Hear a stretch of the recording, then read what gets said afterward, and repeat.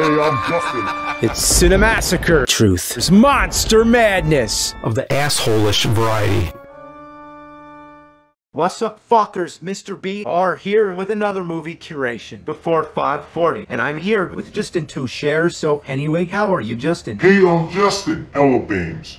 I'm glad to be here with you. Big Ryan Finn, by the way.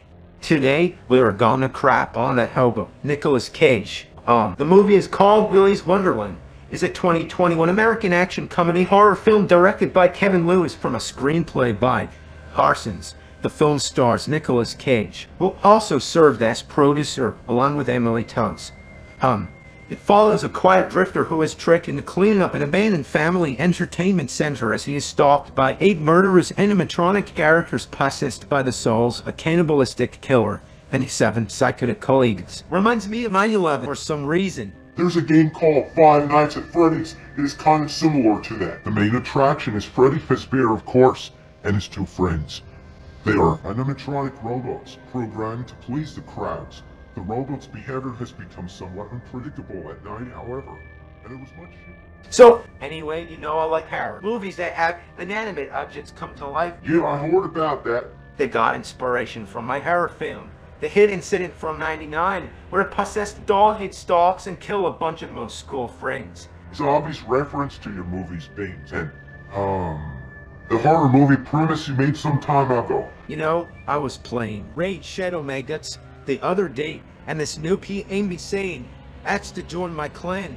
And his username was quote couple Finn something, so now Nick Cage is in my clan. As some of you might already know, Nick's is Francis Ford Coppola nephew, but he didn't want it to be associated with his uncle. Guess he has nothing but good memories about him.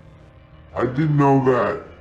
Of course you're your plushie consuming slob. That's knowledge only the most avid Wikipedia curators can know. Then I got so excited I forgot to talk about the movie. 5:40 anyway. But don't worry, guys.